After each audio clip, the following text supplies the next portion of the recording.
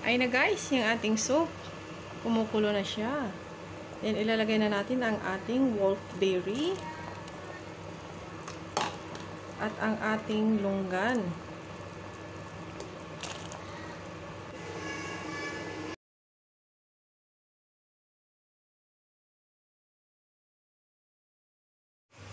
Hello guys, good afternoon. Ngayong araw guys, mag-share ako sa inyo ng aking soup.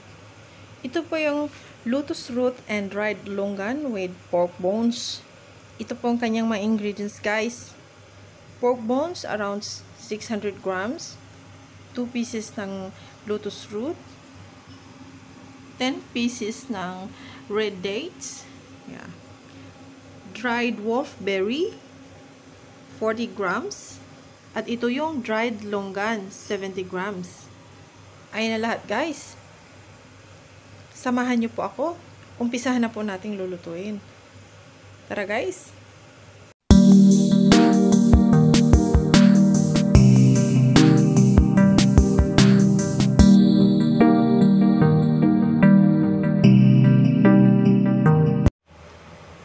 Okay, guys. Kailangan natin ng 10 cups ng water. So, ilalagay natin dito sa malaking pot. Pakuluan natin. Ayan.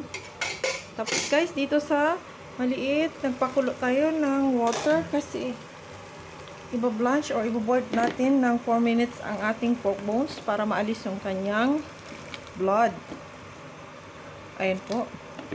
Hintayin po muna natin guys ng 4 minutes. Itong wolfberry at dried longan guys, kailangan natin siyang isok sa water ng around 5 minutes. Okay guys, ito na po ang ating pork bones. Na-boiled na po natin ng 4 minutes. And then, ilalagay na po natin siya sa isang malaking pot. Ito po guys. Okay.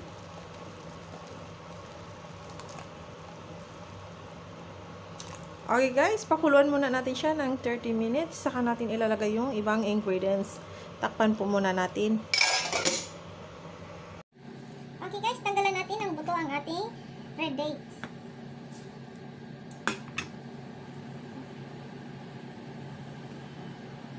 Ayan guys.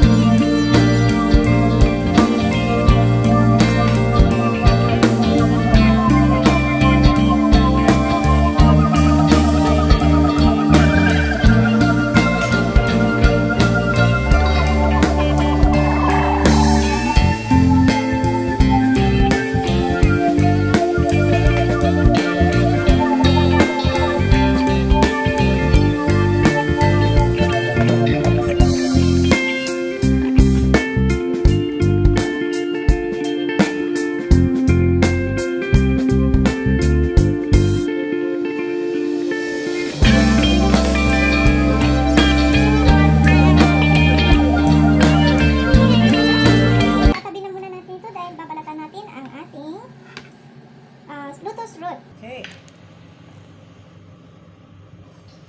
Oh. Gamitin natin para mas mabilis.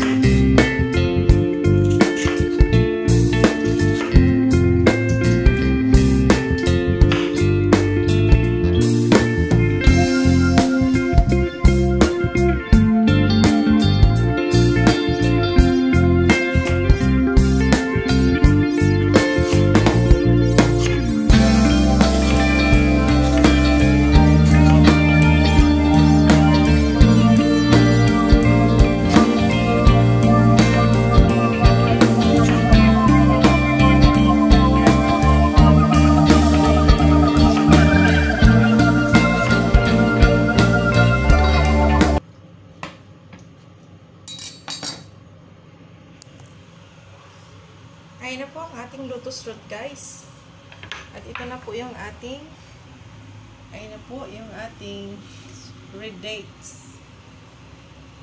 Okay? Ito na po yung ating pork bones na pinakuluan natin ng 30 minutes, guys. So, ilalagay na natin yung ating ingredients. Unahin na natin ating lotus root.